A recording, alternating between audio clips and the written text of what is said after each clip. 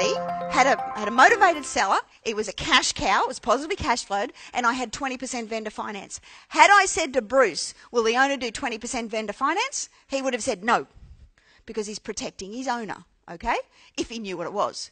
Had I said to the owner, will you do 20% vendor finance? He would have said no, because he didn't know what it was. The way I described it to him, everybody wins, and everybody did win. Now, I'm going to show you the exact figures here.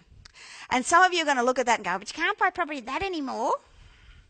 Well, maybe you can and maybe you can't.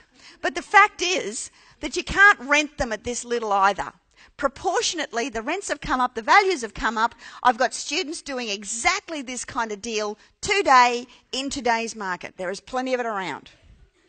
I bought that duplex for $130,000. It was $65,000 a side, $135 a week, each side rented.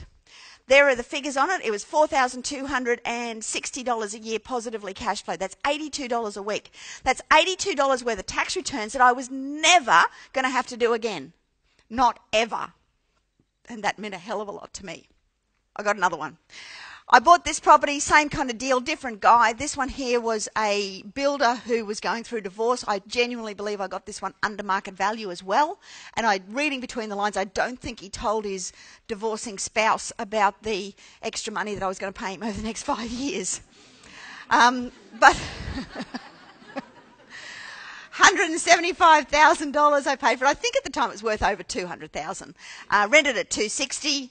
And there are the figures on it, 1,900 positive cash flow. You add them up and I'm 10 grand passive income, 193 a week. This is starting to make a difference to me. You know, 10 grand a year is 10 grand a year that I never have to work for ever again. I guess I went from having no investment properties to a portfolio of 9 properties now. Yeah, so it's been an excellent journey in that 3 years.